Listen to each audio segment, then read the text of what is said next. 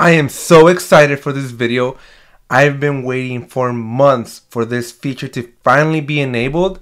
And let me tell you, it is now in the beta, it is now official, and I present to you Confluence Whiteboards. Now this video is going to be a little bit different, totally unscripted, and you're going to see my reactions. I've been waiting for this feature for months.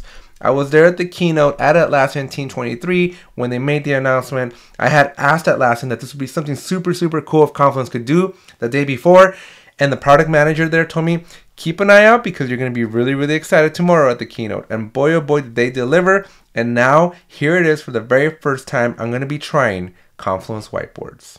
How does your team articulate their thoughts and ideas? Did you know that a picture is worth 1,000 words?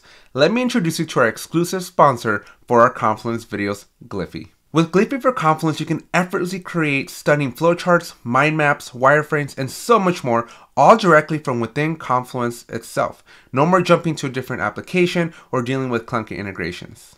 Check out the link in the description below and start a free trial of Glyphy today.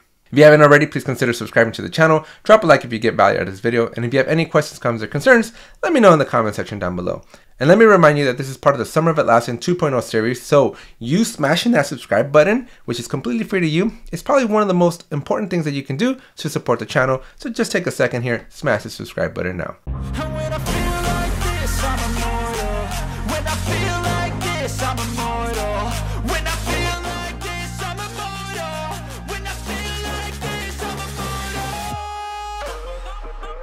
All right, let's jump into this initial first reaction of Confluence Whiteboards. Now, I do have their documentation over to the side, so you're going to be seeing me look over to the side quite a bit because, again, I'm just trying to learn this. I am literally just giving you my raw, never used it, never ever have I touched Confluence Whiteboards in my life, and I just want to bring you along with the journey so that you see what somebody who loves and does all things Atlassian all day long, what they think about when they try something new for the very first time. So let's jump into Confluence, and I'm so excited. All right, so the first thing is you're gonna obviously want to get yourself into Confluence, and when you do that, you'll notice that your create button looks a little bit differently. Now keep in mind, again, I have instructions and documentation on the right that I'm going to be reading and referencing. So please be mindful of that and just try to ignore the fact that I'm going to be looking over to the side. But your create button should be very different. And now when you click on that create button, instead of just creating a page, you now have options. You can still create your page and your blogs, but now if you're in the beta program, you now have this whiteboard, which allows you to brainstorm, collaborate, and visualize work. And I am super excited for this because I am a huge supporter of Miro, and I'm excited to have it all in-house. I'm excited to have basically what I'm hoping is Miro-like capabilities within Confluence Whiteboards. Now again, I am speculating, I haven't used it. This is what I hope it will do. Now this is not meant to replace something like your Glyphy, because Glyphy can do some of the things that we're going to talk about in the whiteboard, but Glyphy's use case is going to be a little bit more specific. It's going to be a lot more for diagramming, and it's going to be a lot more for what I think is more like engineering type of diagrams, although Glyphy can do it all. But whiteboard is just going to be for those very quick, spur of the moment, just want to kind of, again, use Miro inside of Confluence. That's literally the best way that I can describe it. So let's see if it delivers. Let's see if it actually does that. So we're going to click on whiteboard here.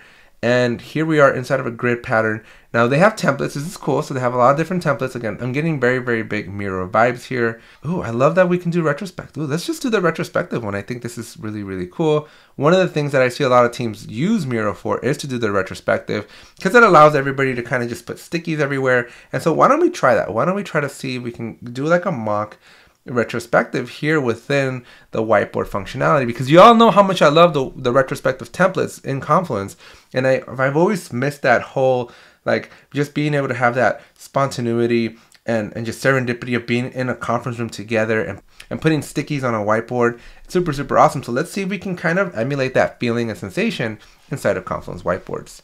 So immediately we are here inside of our simple retrospective. Now this is kind of cool. Now can I zoom in as easily? Yep. Okay, so here's, again, very Miro-like vibes inside of this. Let's see if we can move around. So just trying to figure out how to pane with the shortcuts, but apparently you need to get a hand here. So you got to hit H for the hand, and you hit V to select. So I'm just going to be panning around with the hand here.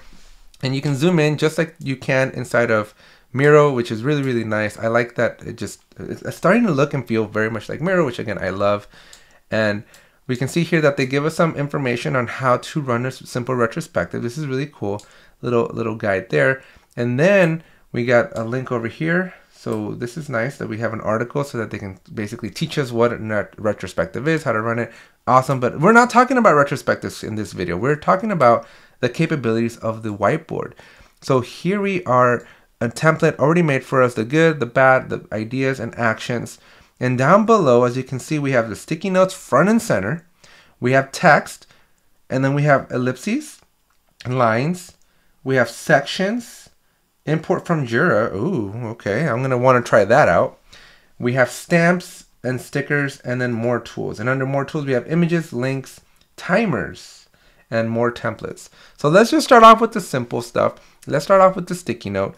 And I can actually bring in a sticky note, put it in the good section. Can I change the color of it? Now the interface here, not the best for me, right? So because I immediately couldn't see that menu. So and when I'm in the pan mode, I can't get to select it. So here we are.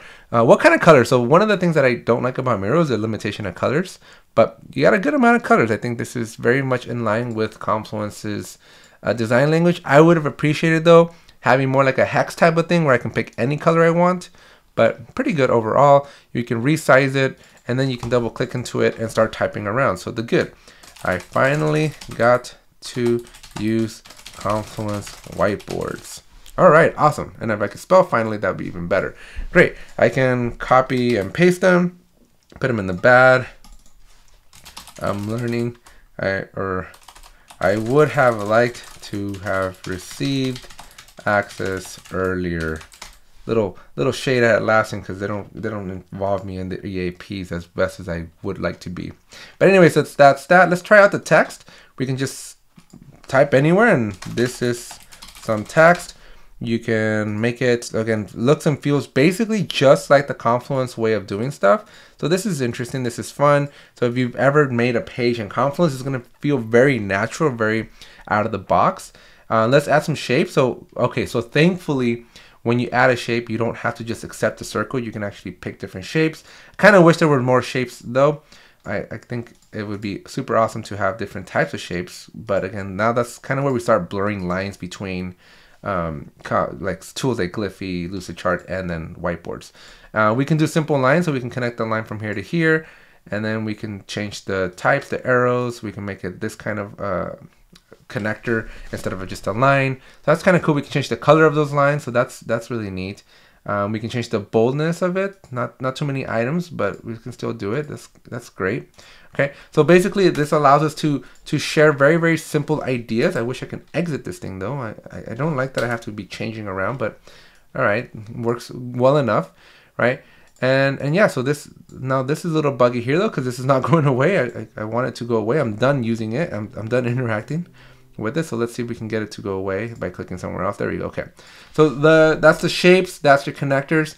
Now let's try to do the Jira integration. Let's import from Jira, and we're just gonna type in something from a Jira project. So let's go to our site so we can actually grab a site. Okay, let's just bring in, I like that it's letting me know, although I don't know why it only picked this. I definitely know I have way more than these issues here.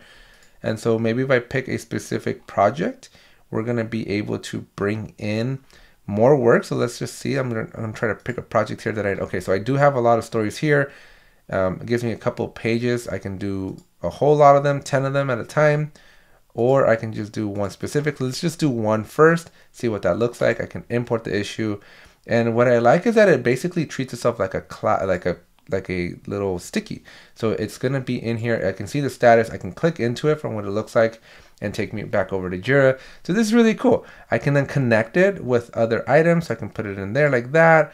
I can stick it inside of one of these shapes, I guess, if I made the shape big enough. I can stick that in there like that. So that's kind of cool. So this is really, really neat. Are you struggling to get your points across in a meeting? Have you tried showing your team a diagram instead?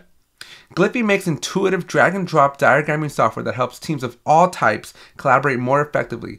Gliffy's deep integrations with Confluence and Jira make it the leading Atlassian diagramming tool, allowing users to create everything from technical diagrams describing software architecture to basic mind maps to capture ideas.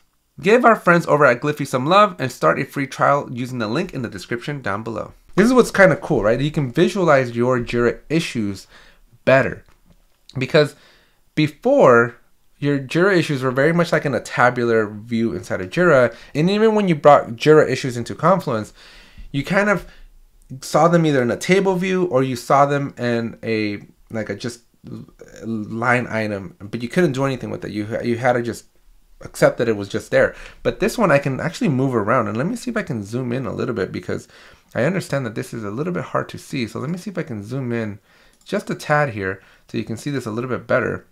But if I pan this around and let me zoom in here, you can see that I have my Jira story. And again, I'm trying to just pan, and I'm gonna bring my story. I'm gonna actually bring my stories over here, because now what I want to do is I want to try to import a few more. So I'm gonna bring in like 3 more, see what that does, and that brings them in all 3 as 3 separate items. Okay, so that's cool. So even though they look like they were like in a table, I can move them around. And I can put, so yes, this is awesome, because now I can start putting in some sort of like to do, right? I can start almost making my own mock roadmap type of thing, but using real Jira issues that are real, that are not like fake data. And I can start putting them in columns. I can put them in tables. I can pretty much do whatever I want with them. And most importantly, I can link them together. I can link them together here. And that's really, really awesome, because now I can say, well, here's the order of operations. This one's got to be done before that one. And it's just going to give you an overall better visual representation of your Jira issues. And I think that's probably what I'm most excited about, right? Being able to bring in all these issues like this. Sorry, I totally messed that up and didn't show you. But all I did just for the video was I imported a bunch of issues. Here, I hit import, and it just brought them in, and then I can move them all as one group, or if I click in any white space, I can just treat them all as individuals. And so that's really, really neat. And I can connect them together, so I can say these 2 are related. Now, what I kind of wish would happen here, that I just didn't see happening correctly, is I've already imported them, so I don't need to re-import them again, but let's just see what happens if I re-import them, because I think this is a little bit of a miss, actually, because once they're imported, right, I don't need 2 of these. Like, this is Jira Jan 40, and this one's Jira Jan 40. Like, I guess I could see it as a good thing that you can, once it exists, maybe you want to bring a copy or not. Like, it's up to you. So I don't know. I personally would have, like, once I bring it in, I'm using it. I don't need to bring it in a second time, but it's cool that you have that options. So this, guarantee you, I'm going to be exploring a whole lot more on this Jira integration. We got also stickers, so we can bring in some stamps. Sorry, these are stamps. These are really cool because they look like stickers. And we can basically leave your, oops, I actually clicked into an issue, so let's not do that. But yeah, you can basically leave your mark everywhere, and then you can put stickers. And these are going to be facilitator stickers for yes, no, start, finish, open to work. But yeah, these are really cool. I like these. I'm wondering, I'm interested to see if Atlassian is going to open up a whole new type of marketplace here with these whiteboards.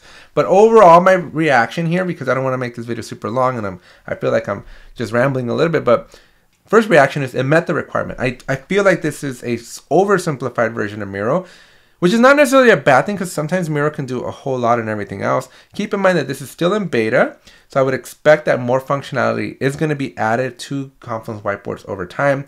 But they nailed the bare bones. They nailed the essentials. They nailed the reason why I would be in here, which is to communicate my ideas, which is to bring my Jira issues in, link them up, and visualize Jira in a different way that previously up until this point was not possible.